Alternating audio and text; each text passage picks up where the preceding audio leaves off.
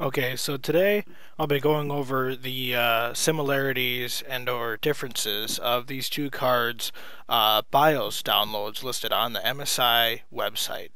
So here you can see it's the MSI website. You can check the URL if you want. Here we have the Lightning card, 1110 megahertz core clock, boost up to 1176, 2 gigs GDDR5 memory. See all the pictures there if you want.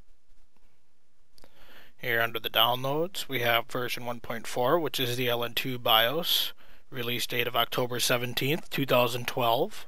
And then we have version 1.3, which is the non-LN2 BIOS, same release date, 0.46 megabyte, 0.46 megabyte.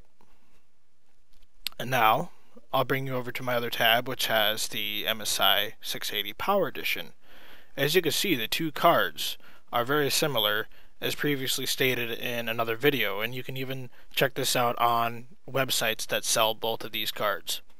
It has a lower core clock, 89 megahertz lower than the Lightning Edition. It also features the dual fan 100 millimeter cooler, and even in this picture they don't even have the black sticker covering the Lightning. Mind you, this is on the Power Edition because it's listed right there. Even says Lightning on the PCB on the manufacturer's website nonetheless. Now we bring you down to the BIOS. Version 1.3, the non-LN2 BIOS. Same release date, same size, and it even says Lightning on the download.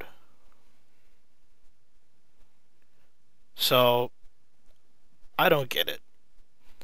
This card goes for anywhere between $450 and $480, and the Lightning card I couldn't find anywhere for under $515 at the time where I had purchased this card.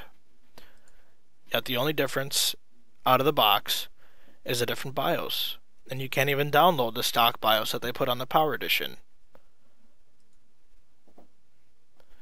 So I may or may not follow this up with a video of me flashing the BIOS of the Power Edition graphics card to a Lightning, and we'll see the outcome. But so far it's working fine. If you want the Lightning Edition but can't find it, just get the Power Edition.